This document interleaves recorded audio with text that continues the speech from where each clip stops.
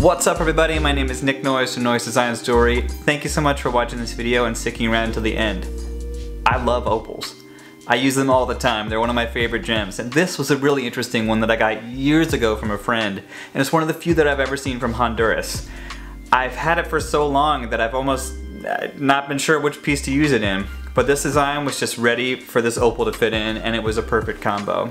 I love the way that this pendant came out, and I really appreciate your support. It's what allows me to do what I love, which is create jewelry. So if you're new to this channel, I create a new video every single week on how I make jewelry. I do step-by-step process videos to show you how it's done. So if you're new, stick around, subscribe, click that bell notification, like, comment, tell a friend. If you can, I'd really appreciate it. Either way, I'll see you next week. Peace.